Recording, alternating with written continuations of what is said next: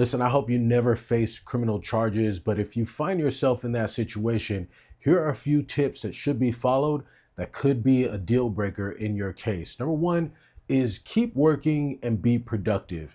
If you're not in school, maybe start taking some classes. If you don't have a job, start looking for a job. This makes a difference because if you're actively trying to be productive and better your life, even though you're facing criminal charges, that can be really helpful for your defense attorney to be able to communicate to the prosecutor, and that can really look good on your behalf.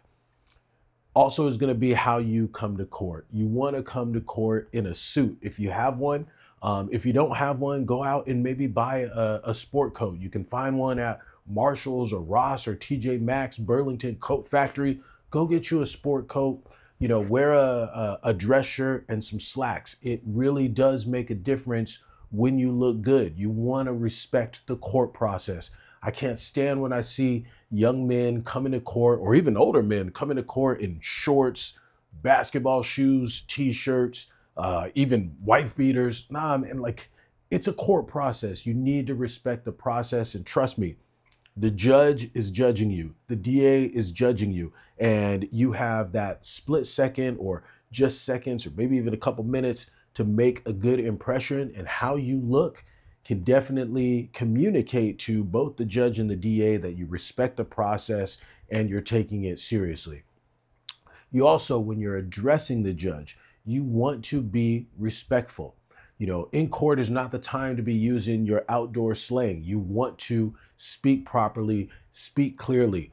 If the DA says something, you know, there's going to be status conferences and hearings where the DA may say something that you don't like. The DA may be saying something about your character that you don't like. You don't want to react aggressively, because if you're reacting aggressively in court, then you're basically buying into what the DA was arguing. And trust me, the DA sees that and the judge sees that as well. So, you know, you definitely want to follow these things. And I want to tell you a little story. I had a client who was out on bail for $200,000. It was a pretty serious case involving a shooting. And this case is actually still pending, but he needed to modify one of his release conditions for a solid job opportunity that he had going on. So he followed number one, right? So, you know, he's out of custody. He's continuing to work. He's continuing to provide for his family and continuing to level up so that he can be his best self for his family. And so we needed to get this modification, and this guy he's come to court every time looking good. He wears a suit. He looks professional. You know, he doesn't wear a tie, but if he would, you might not be able to tell who's the lawyer and who's the client. That's how good this client looks when he comes to court, and I love it.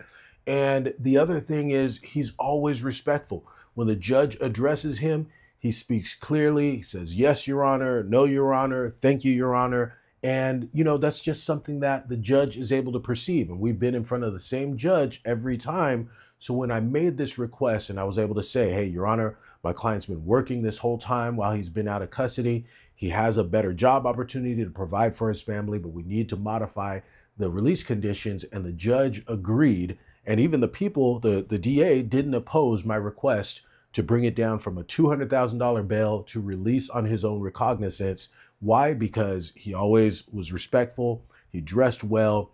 He was employed and being productive out of custody. So, you know, I know that this can have a monumental impact on your case, or, you know, it may not, but it certainly can't hurt. So again, I hope you never find yourself in this situation, but if you do, abide by these tips. And if you know somebody, share it with them. Thanks a lot. We'll talk to you soon.